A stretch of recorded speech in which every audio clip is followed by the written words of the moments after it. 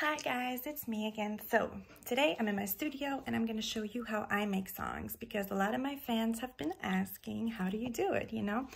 And also I want to explain a bit about the emotional part of, you know, what I put into songs, because us artists were often misunderstood and I just want to like clear up some stuff. So first, what you need is a computer. So mine is a bit broken. If I try to open it more, it glitches, but it's okay. You can just balance it with your seal.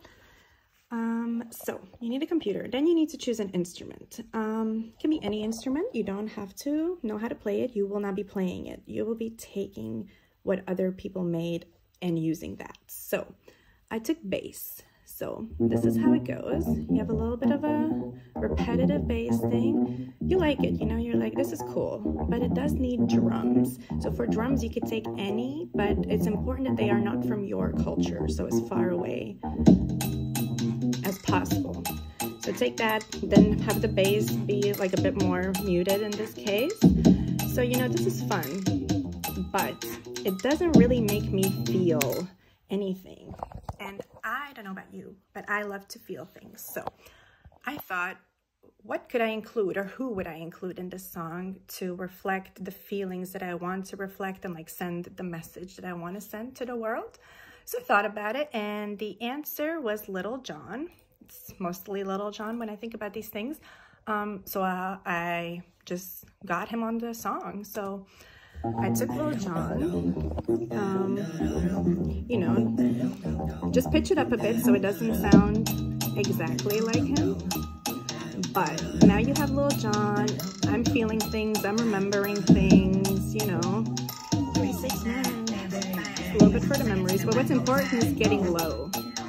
And then the getting low, you have to loop and delay so that it keeps going forever to symbolize that the going low or getting low never stops. Because it's kind of, you know, that's a circle of life. And then this also was very interesting. I chose that to symbolize shaking ass. So dun dun dun dun dun dun dun. So then you go back on getting low because you can't forget about that. Now you're thinking I have to have like a fake build-up because it's a bit boring. Hey, hey.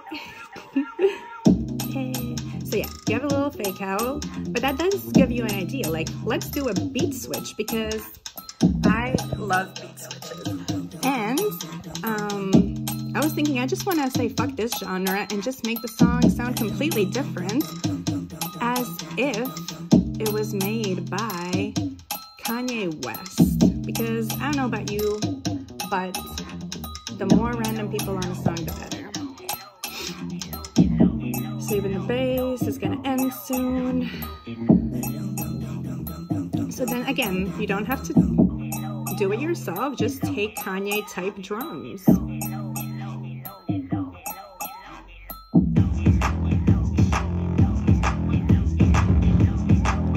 you're like, yes, this is what it would sound like. Except now it's a little bit scary. What you can do to avoid the scariness is, actually my friend showed me this video that she took when she was 9 years old. That's on YouTube. And I watched it. I'll go down in history. Yay! Wasn't that amazing?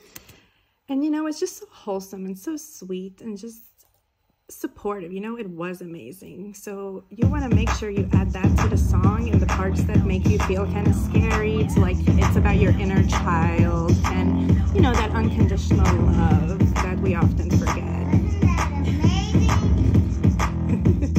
Wasn't that amazing? And that's pretty much it on how to make a song.